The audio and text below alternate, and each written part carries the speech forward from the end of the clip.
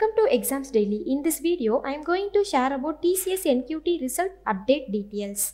NQT, which is conducted by the TCS Strategy Unit (TCS), is a multi-level assessment to assess competitions on core connectivity abilities required for entry-level jobs, industry-specific knowledge and insights and specializations on skill required for performing the job role.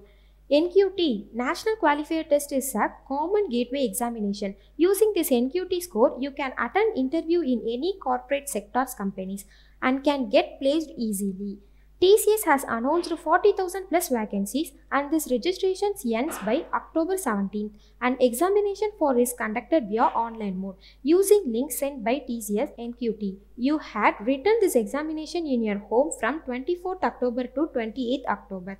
Details regarding this TCS NQTs are: name of the board is Tata Consultancy Service and the post name is Train Engineer and the exam name is National Qualifier Test and the batch is 2021 and the exam date is 24th October to 28th October.